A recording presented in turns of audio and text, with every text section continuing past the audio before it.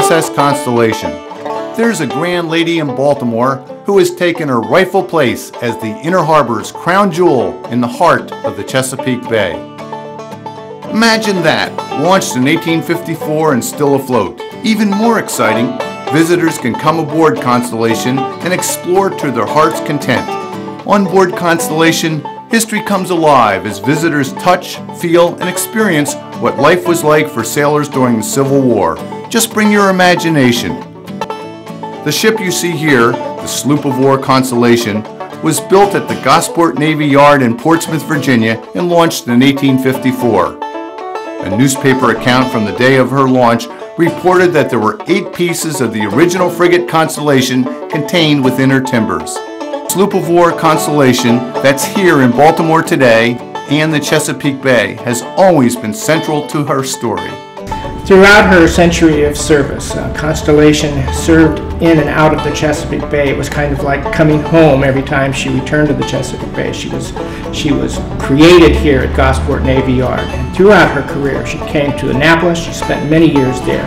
She sailed to Philadelphia. She sailed up and down the bay several times, and every time that she returned it was like a homecoming for her. Hello everybody, I'm Jerry Getzke, your host for the Top of the Morning Show, coming to you from downtown Baltimore's Inner Harbor, the U.S. Constellation. We're in the belly of the ship.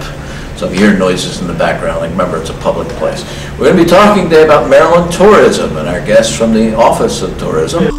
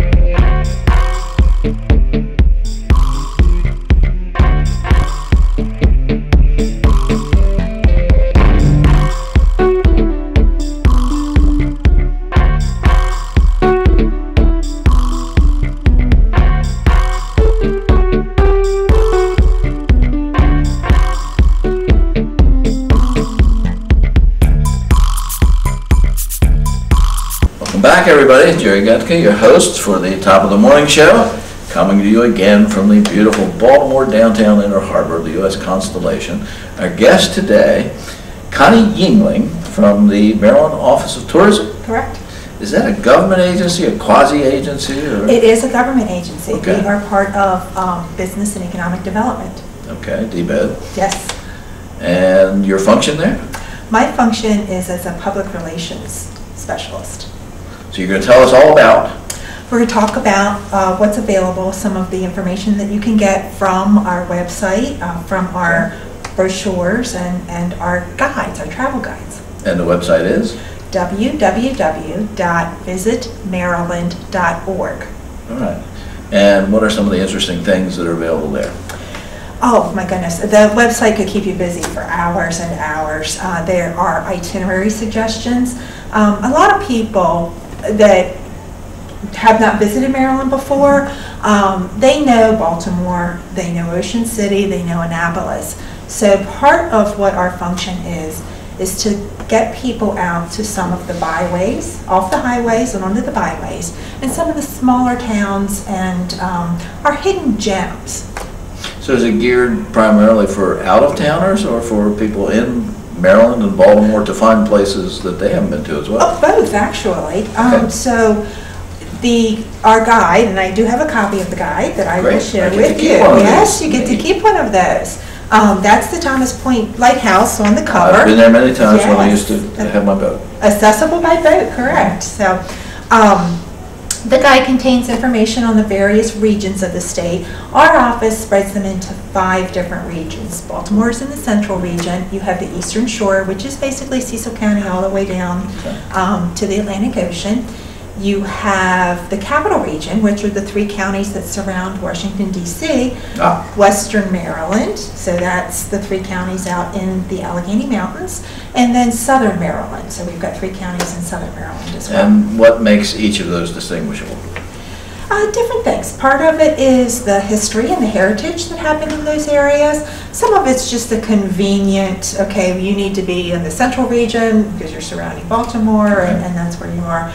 But all of our destinations have their own character, and they have their own characters too, which is also part of the fun of traveling, when you get to meet the residents and the folks that are out there and running the hospitality industry. So I can vaguely imagine what you mean. I recently had the opportunity to go down to Southern Maryland, which I hadn't really spent a whole lot of time in, and I was amazed, first of all, because there's a lot of wine growing there and homegrown wineries and that type of thing, which I had no idea. That's correct. And they were characters. And they were characters. I'm sure they were. Lots of personality. You just have to love it. Part of the reason for the winery growth in Southern Maryland is that used to be tobacco country. And at one point, at one point there was a buyout of the tobacco, and this is part of a cancer settlement that starts getting a bunch of technical stuff. But and somebody got money. Not grow tobacco. So in thinking what they could grow with the land that was now available, grapes came up high on the list. Not only for your grape jellies, but now you're getting into the wineries. And coincidentally enough, Maryland is pretty much in line with France in terms of our weather. If you looked at the globe and just kind of on across. If you drew a line equatorially, we would be on that. Pretty much in that line. So our property and our weather is well suited to growing grapes. I didn't know that until this recent visit, although I also understand there's a big wine growing industry in northern Baltimore County.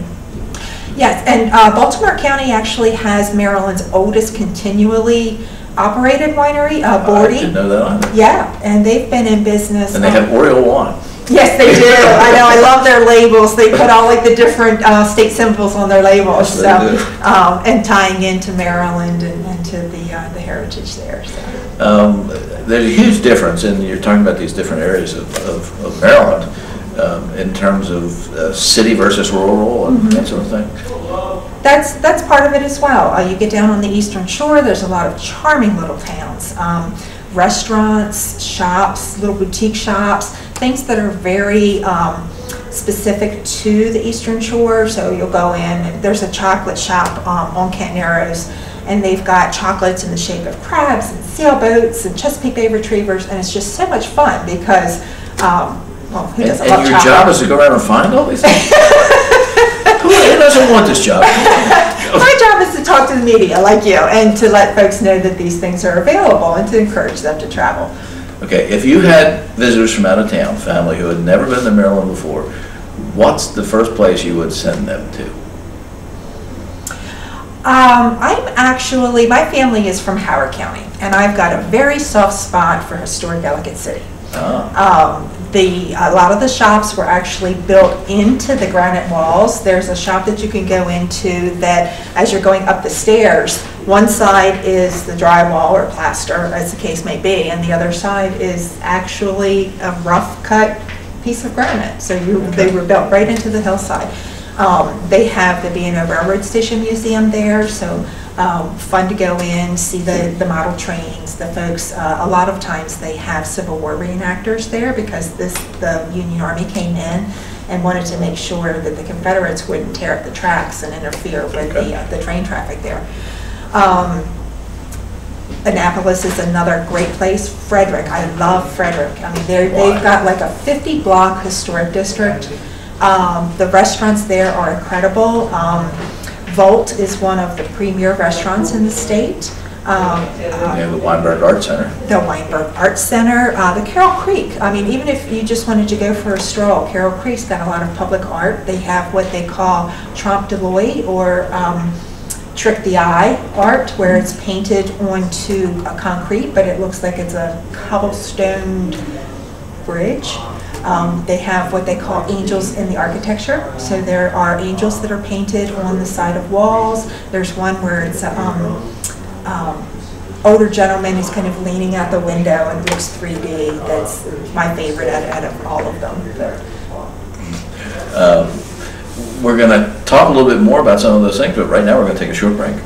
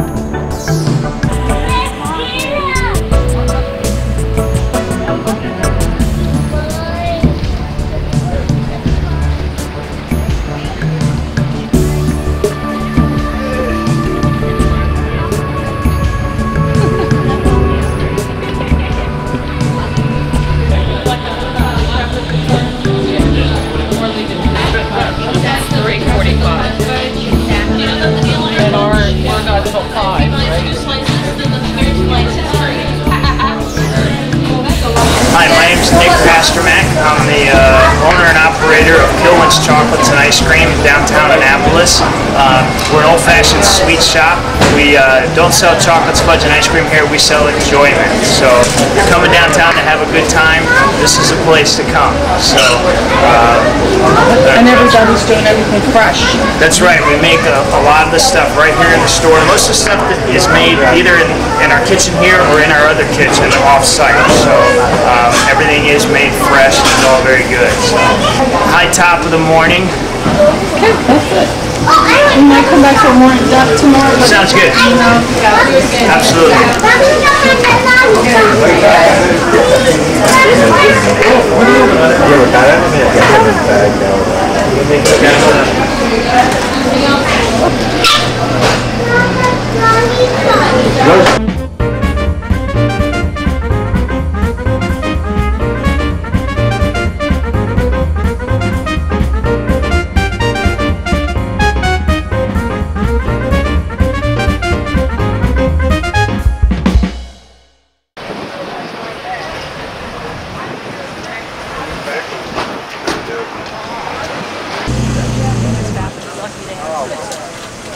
That's all you said.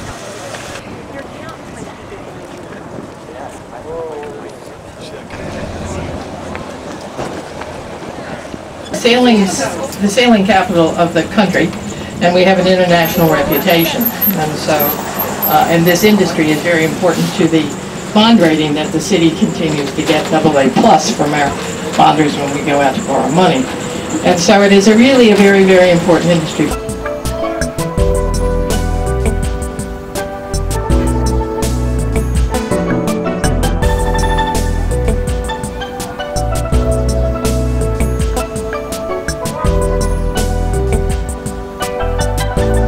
Welcome back, everybody. I'm Jerry Gatka, your host for the Top of the Morning. Our guest today is here to talk about Maryland tourism and events coming up, or seasonal things coming up. One of the most exciting is in St. Michael's. We have the Chesapeake Bay Maritime Museum, 18 acres, a number of different buildings, anything from shipbuilding to oystering. They have a dock where the kids can actually dip for crabs, which is really kind of hands-on and fun. That's a good way to. Okay. That's a good way to learn. You're getting out in a safe. So I'll let an adult mix in with the kids and do. Oh, of course we. We're all kids at heart. Yes. But some goes further removed.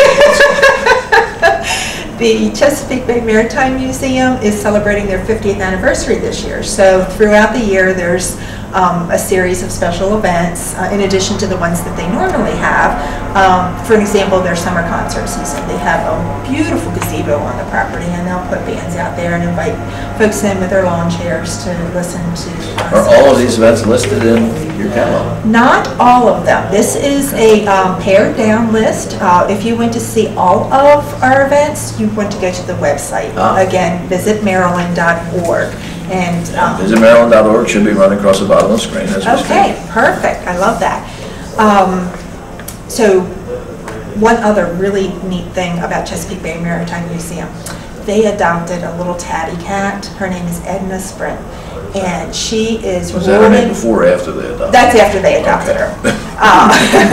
But she pretty much rules the boatyard. So if you're down there, look for her. She's very lovable. She's not too lovable. I mean, for those people who are allergic to cats. Oh, if you're allergic, yeah, I'm sure. Okay. That's a good thing to keep in mind. I've been to many parts of Maryland, but I think the time, the part of Maryland that I've spent the least amount of time in is Western Maryland. Oh, and I'm a mountain girl, so I love to go on and on about Western Maryland. Please do. You've got Washington County, a real Civil War hotbed with the National Battlefield at Antietam. Shopping. They've got a number of state parks as well, which are great for outdoor recreation. The Appalachian Trail actually meanders through Washington County, so they are rich in state and national parks. The C&O Canal is also a main attraction. It is open year-round, and it connects up with the Great Allegheny Passageway, and that you could, if you're so inclined, either bike or hike from Pittsburgh all the way down to Washington, D.C. Now, it's a multi-day trip and involves either setting up camp or making arrangements with local hotels and B&Bs along the way. You couldn't do it by Segway or something like that? Oh, I'm sure you could, or horse. Or if you've got a horse, you can do that as well. At my age, Segway is a little more Segways comfortable. is the best. Well, the Maryland portion is crushed gravel, so it's it's not a paved trail. Although there are rails and trails throughout the state which are converted from railroads, and they are paved surfaces, so that makes it a little bit easier to get around. I'm truly amazed that we're talking about Western Maryland, and the first thing you didn't say was Deep Creek Lake. And that's the first thing that comes to mind. That's coming. I was kind of like shifting out west. Deep Creek, again, is one of our most popular. It's a Four Seasons destination. I can remember being there one time. We rented a cabin for 4th of July weekend. Oh. And it snowed. Oh, no. But I still caught fish. That's good. Yes. Yeah, excellent fishing there. Yes. And just because you're bringing it up, there is a new website, fishandhuntmaryland.com, which lists the species and where to go. It has charter captains. There are places along the Chesapeake Bay. For an example, Chesapeake Beach has one of the largest charter captain fleets available. And now's a good time because it is trophy season. Trophy so season. The big fish are there. And the biggest thing I've caught so far on Chesapeake on charter, I caught a 43-inch, 44-pound, or vice versa, those numbers, on a trip with the old gang. My old gang. I grew up in Baltimore City, and a number of years ago, I think for somebody's 60th birthday or something, we all got together again for the first time. And that's, we have somebody in Texas, Florida, Maine, and everybody came in and we got together and we did a fishing trip. Oh, that's awesome. Out on charter. And it was great because within the first 2 hours, we were on a boat with Captain Fish out of Southern Maryland. And within the first 2 hours, all of us but one, the guy from Maine, caught our trophy fish. And we all were sitting there having a great time for the next 4 hours waiting for him to catch his, and telling old stories about the old gang, and drinking beer naturally. And a great time out on the bay. It was a wonderful time. Isn't that awesome? I mean, you just get out there in the fresh air, and seagulls following you around. There's a lot of enjoyment there. And the greatest thing about the Maryland area, and I've been all over the world, lots of different countries and all the states pretty much, and whatever you want, seashore, the ocean, the mountains, change of weather every 15 minutes. I mean, whatever you want, you can find it here in the arts and the rural recreation areas. Yeah. I've lived in a number of different places. I like the West Coast as well. I like the Northwest. Mm-hmm. And this is my first choice of places to live is Maryland. Happy for that. Yeah. In any case, tell us about your background. How did you get into this to begin with? I actually zigzagged into this job, I think is the best way. I worked for the Rouse Company for a number of years, who actually, Columbia. Columbia, and who actually developed the Harbor Place. So went back to college. I was one of those older learners. I went back to college and got my degree in public relations and communications, and started working for DBED. So it's been since 1999 that I've been doing this particular job. The same job that much time? There is something new to learn every day, and it's awesome. Tell us some of the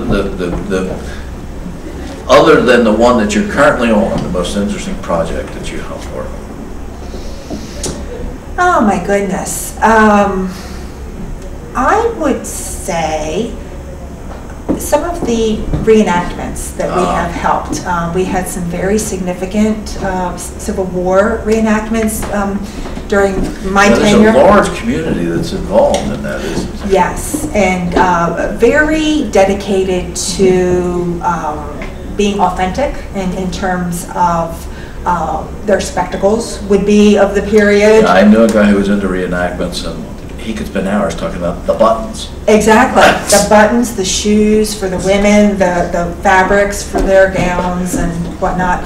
So we had thousands of reenactors on site for the Antietam 140th, and we ran the media trailer there. So I actually got to watch over a Confederate cavalryman's horse because he had to go someplace and nobody was around. So you didn't also have to clean up after you. No. We leave that to the soldiers themselves. But I got to babysit a horse, so that made me happy. And actually, Marilyn, you're talking about horses. You know, we're into talked about horse country. We have not talked about horse country. We're going to take a short break. When we come back, we'll talk about horse country.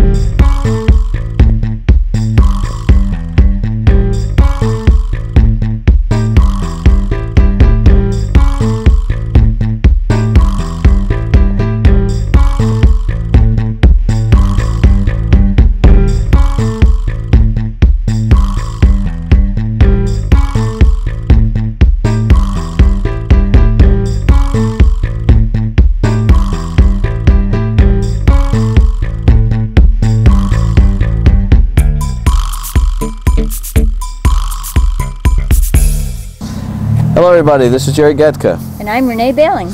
And we're in North Beach, Maryland, in front of a store which is named, Renee? The Old Town Candy Company. The Old Town Candy Company has been here for a very long time, many, many years, and since the infancy of North Beach itself. That's right, it's been here a really long time.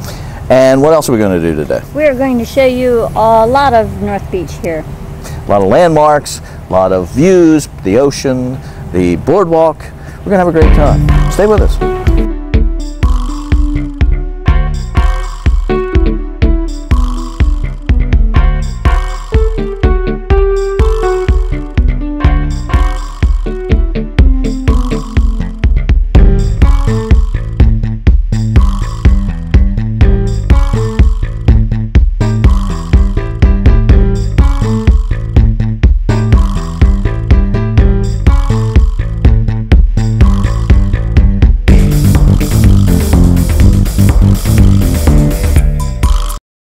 It took us quite a while to get down here. It sure did. You think it's worthwhile from the things you've seen so far? It looks very quaint. It is quaint. I see lots of flags. I saw a marina with lots of boats, several restaurants, charter fishing boats. We'll have to try that sometime. And I saw a water slide. Well, Renee, what do you think we should be doing next? Can we go see an art gallery? Why don't we do that? I'm sure there's one around here somewhere. We'll have to ask directions, but we'll find it. Okay.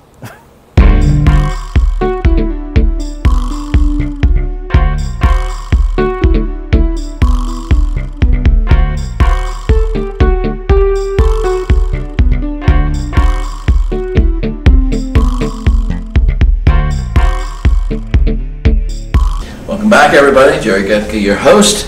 We're talking about Maryland tourism. During the break, we chatted about Maryland horse country, and the Thoroughbred Association is big here. It is huge, and it really contributes a lot to our economy as well. So, and the horse industry this is anywhere from trail rides, so people can come in. There's therapeutic riding centers throughout the state. Obviously, horse racing, Pimlico Yes. and the Preakness coming up next month. Is there still harness racing in Maryland? There is, down Oh, I didn't know that. Mhm. I knew years ago that it was a big deal. I didn't know that it was still here, to be honest with you. And it's pretty exciting watching, and whether or not you're betting, you can actually go and just watch and not have to bet. I try not to. No. But we always put $2 down somewhere. You gotta pick by the colors of the jockey silks. That's the secret. I knew there was a secret somewhere. Well, we've had a great time talking to you about Maryland tourism and various places around the state. Is there something we haven't talked about that you want to make sure that our audience knows about? Our state parks, this is a sister agency, the Department of Natural Resources. Again, a great way to get the family out in the outdoors, some fresh air, the hiking, the biking, camping, if you're so inclined, where they have a number of cabins that you can rent, so you don't have to have a tent. Do they have refrigerators and air conditioning for my kind of camping? No, but I can tell you a secret about some lodges that do. Okay, cool. We're all set. You can tell me those after the show. I want to thank you very much. Thank you. Patty England from the Maryland Tourism Agency, right? Maryland Office of Tourism. Maryland Office of Tourism with DBED. Yes. Thank you very much. And thank you for having me. If they have any questions of any kind, they'll visit Maryland. Visit Maryland.org, and then there's instructions there if they want to talk to a tribal counselor. There's the way to get in touch from there, so we still have that personal touch. Thank you very much. Thank you very much. Bye-bye, everybody. Now, although this is an antique and classic boat show, they do have some cool cars here. This is a Mustang. Looks like one of the early years, 1964. That was quite a few years ago, so this is old enough now probably to be a classic, certainly not an antique. We've got some other cool cars coming in. Here's a modern Thunderbird and a great Corvette, and I'm going to have to get out of the way because those folks want to pull right in where I am.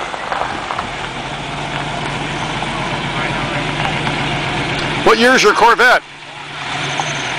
What year? 59. 1959. It's great looking. Kites. All right, so we also have the Candleberry shop. Anything you want in candles. How about Willow Bells? Looks like some dresses. And there's the Sweet Bakery, and isn't that a sweet looking little building? But the stuff inside of that is even better.